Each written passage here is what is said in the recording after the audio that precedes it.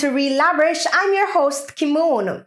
Mortimer has been making moves as the reggae artist is expected to release his debut album in a few months. At the beginning of 2020, Mortimer was listed as the one to watch by artist manager Julian Jones-Griffith, and he was named Breakthrough Artist of the Year at last year's awards ceremony, where he also copped the Song of the Year title.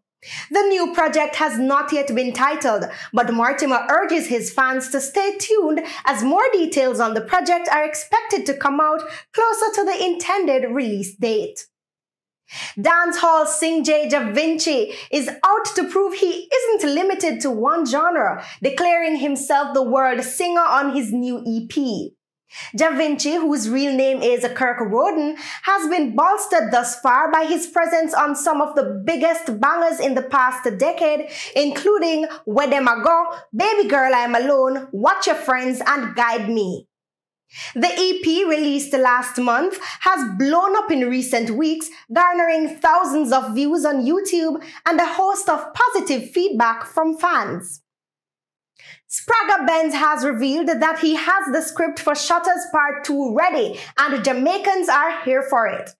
Social media users have seemingly caught the Shottas bug following images of its two main stars, Kimani Marley and Spragga Benz, floating around social media. Shottas, the movie, was written and directed by Cesc Silvera and released in 2002. It was filmed in Jamaica and Miami and included star-studded cast, including Paul Campbell, the late Louis Rankin, Macca Diamond, Agent Sasco, DJ Khaled, Flipper Mafia, Spragga Benz, and Marley. The gritty crime drama, with its graphic depiction of violence, strong Jamaican accent, and banging dancehall and reggae soundtracks, has resulted in the movie being deemed a cult classic.